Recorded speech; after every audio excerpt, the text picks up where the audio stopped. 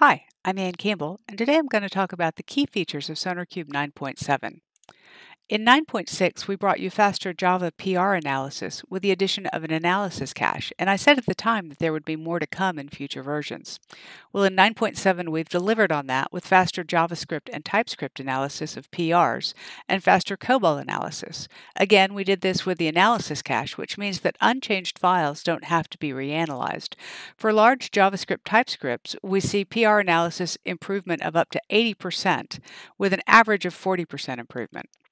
For Python, we've added lots of rules for you this time. Let's start with the test rules. So we've got 3 rules that are fairly common, and then 5 rules around tests that are unique to Sonar. So we've got some on test skipping, test execution, and whether or not the assertions in your tests are actually reachable. We've also added 3 new path-sensitive bug detection rules in commercial editions.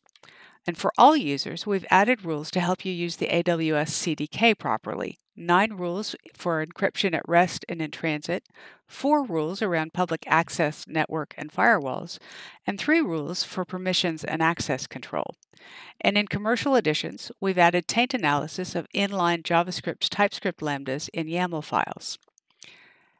Moving into the cloud, let's go to GitHub and look at this test project. Another thing we've added is in the security space, if I go to code scanning, you'll see that we're now reporting vulnerabilities on your projects directly in GitHub. If I click through, you'll see that we have the same highlighting, the same messaging, and the same rule description that's available in the UI. But we're also working on improving the UI. So in 9.7, for most Java and C# taint analysis rules, we have deeply enhanced the rule descriptions to make them more helpful, more useful, more educational. And we've also enhanced the compliant and non-compliant code examples to highlight the differences between the two so that you can more clearly tell exactly what needs to change to make your non-compliant code more compliant.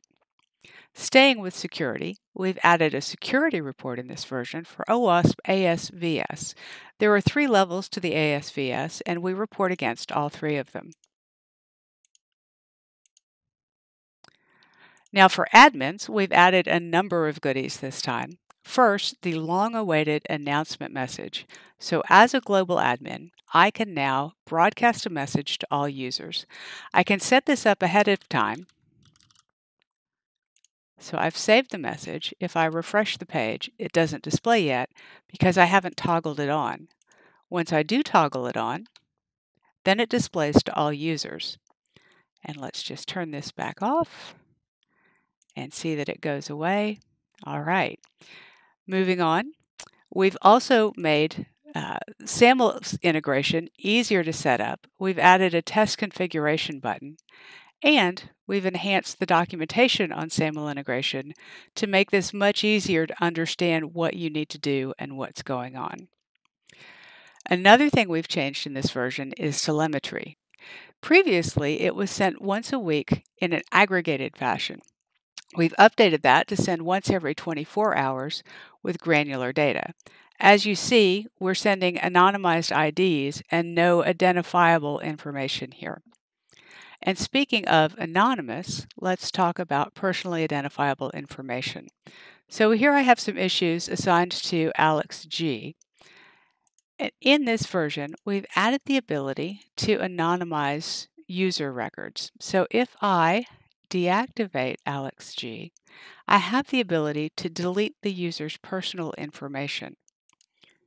So his record is retained in the database, but anonymized, so that now if I go back to those issues, I'll see an anonymized ID here. Now it's worth noting that while we've anonymized the user record, we have not removed the blame data that was retrieved from the source control management system. So there are some vestiges here. And that's what I wanted to show you. Thanks for watching.